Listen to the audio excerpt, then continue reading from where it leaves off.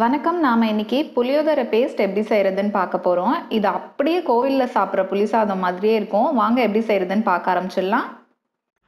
பேன்ல 1 table spoon வெந்தயம், 1 table spoon மிளகு, 3 table spoon தனியா, 5 காஞ்ச மிளகாய். இப்போ இது எல்லாத்தையும் மீடியம் ஃப்ளேமில் வச்சு நல்லா பொன்னிறமாக வறுத்துக்கோங்க. இப்போ இது நல்லாவே வறுபட்டுடுச்சு. இப்போ 3 டேபிள் ஸ்பூன் அளவு எள்ளு ஆட் பண்ணிடலாம்.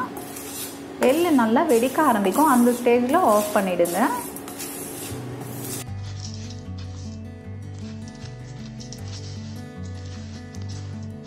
இப்போ இதை ஒரு பிளேட்டில் நல்லா ஆற வச்சிடலாம். ஆறினதுக்கப்புறம் மிக்சியில் போட்டு நல்லா பொடிச்சு எடுத்துக்கணும். நல்லா நைஸ் பவுடராக அரைச்சிக்கோங்க.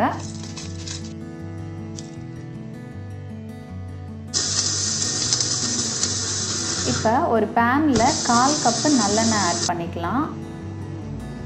இப்போ எண்ணெய் நல்லா காஞ்ச உடனே கடுகு 1 டேபிள் ஸ்பூன் போட்டுக்கலாம். ஒரு 1.5 டேபிள் ஸ்பூன் கடலைப்பருப்பு, உளுத்தம்பருப்பும் நீங்கள் ஆட் பண்ணிக்கலாம். நான் உளுத்தம்பருப்பு போடலை. கொஞ்சமாக வேர்க்கடலை வேணுன்னா அதிகமாக கூட போட்டுக்கலாம். இப்போ இது எல்லாத்தையும் நல்லா வறுத்துக்கோங்க.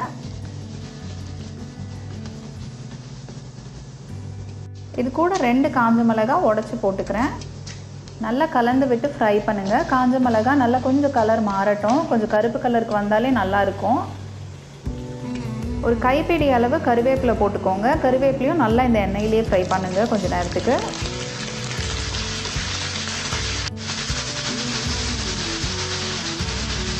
ரெண்டு எலுமிச்சம் பழம் சைஸ் அளவுக்கு புளியை நான் ஏற்கனவே ஒரு 1/2 மணி நேரத்துக்கு முன்னாடி சுடுதண்ணியில் நல்லா ஊற வச்சு கரைச்சி எடுத்து வச்சுருக்கேன். அதை இப்போ இதில் ஆட் பண்ணிடலாம்.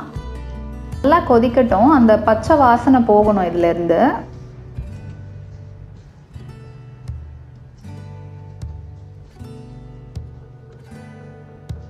இது கொதிக்கிறச்சவே ஒரு 1/4 டீஸ்பூன் மஞ்சத்தூள் போட்டுக்கலாம். கூடவே உப்பும் தேவையான அளவு ஆட் பண்ணிவிட்டு நல்லா கலந்து விட்டுக்கோங்க. நல்லா கொதிக்கட்டும். இது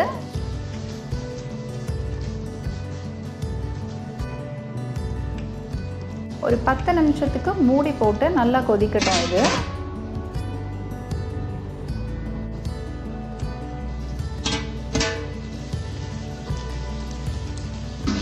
இந்த பேஸ்ட்டு ரொம்ப திக்காக இருக்கிற மாதிரி இருந்ததுன்னா கொஞ்சமாக தண்ணி ஆட் பண்ணிக்கோங்க. ஒரு 1/4 கப் அளவுக்கு. இல்லைன்னா விட்டுடுங்க, அப்படியே கொதிக்கட்டும்.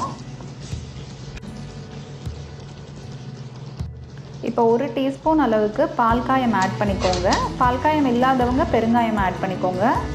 இப்போ இதை நல்லா கலந்து விட்டு கொஞ்சம் நேரம் கொதிக்கட்டும். ஒரு 5 நிமிஷத்துக்கு.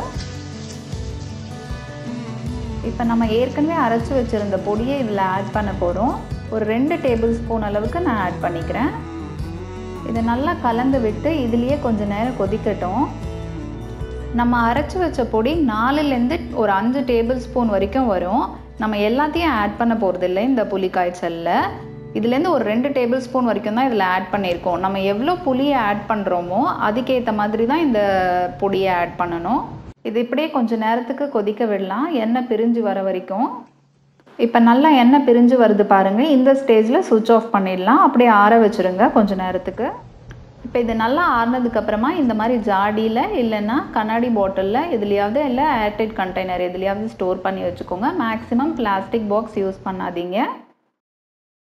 அவ்வளோதான், நம்ம கோவில் புளியோதரை பேஸ்ட் ரெடி ஆகிடுச்சு. இந்த புளியோதரை பேஸ்ட்டை ஒரு 1 ஹவர் இல்லைன்னா 2 ஹவர் முன்னாடியே சாதத்தில் பிசைஞ்சு வச்சுடுங்க. அப்போ தான் அது ரொம்ப நல்லாயிருக்கும் சாப்பிட்றதுக்கு. சாதத்தோடு அந்த புளியோதரை பேஸ்ட் மிக்ஸ் ஆகி நல்ல ஃப்ளேவர் கொடுக்கும். ஒரு 2 மணி நேரம் கழித்து நீங்கள் சாப்பிட்றச்ச அப்பளமோடு சாப்பிட்டிங்கன்னா ரொம்ப சூப்பராக இருக்கும். நீங்களும் செஞ்சு பாருங்கள். இந்த வீடியோ உங்களுக்கு பிடிச்சிருந்ததுன்னா லைக் பண்ணுங்கள், கமெண்ட் பண்ணுங்கள்.